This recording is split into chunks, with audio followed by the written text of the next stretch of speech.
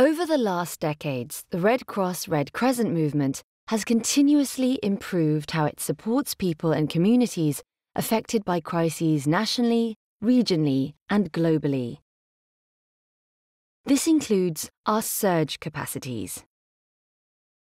A range of surge tools allow the movement to scale up effectively in a crisis in a systematic and coordinated way that's accountable to the affected people and contributes to building capacity of national societies. Deployment of surge tools in recent years has shown there are areas that need to be improved, and so a comprehensive process of surge optimisation has started to make sure the movement's surge tools are fit for purpose.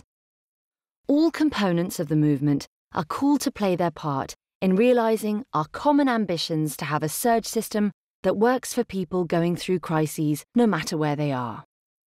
The first stage in the surge optimisation process was to identify the issues and gaps in the surge system. A global tools review was carried out. It included reviews and consultations with over 160 experts from inside and outside the movement. It also looked at the changing nature of crises, finding that crises are becoming more complex, lasting longer, and affecting more people.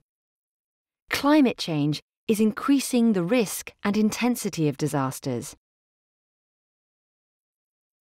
Densely populated urban areas are becoming more disaster-prone, and more people are being displaced across borders.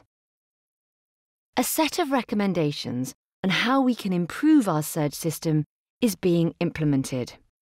The whole movement has a part to play. National societies, IFRC and ICRC, are working together in a joint effort through 7 thematic work streams. The process of transforming our surge system will be completed by 2020. What will our future surge system include?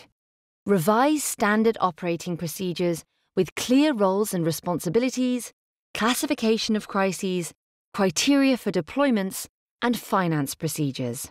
Response planning based on needs assessments that use up-to-date methods.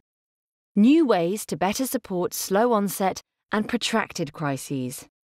And a smoother transition from response to recovery. This will create a system that is better able to deploy the right people and services to the right place at the right time, and will be as local as possible, but as global as necessary. Staff and volunteers will have equal access to surge networks through a new competency-based framework and improve their learning and development. Leadership and coordination abilities will be increased, and issues such as protection, gender, and inclusion are mainstreamed into all our responses. With the optimised surge system, we will be able to provide faster, better, and stronger support for people going through crises. But it will not stop there. We will continuously improve and innovate in our ambition for operational excellence.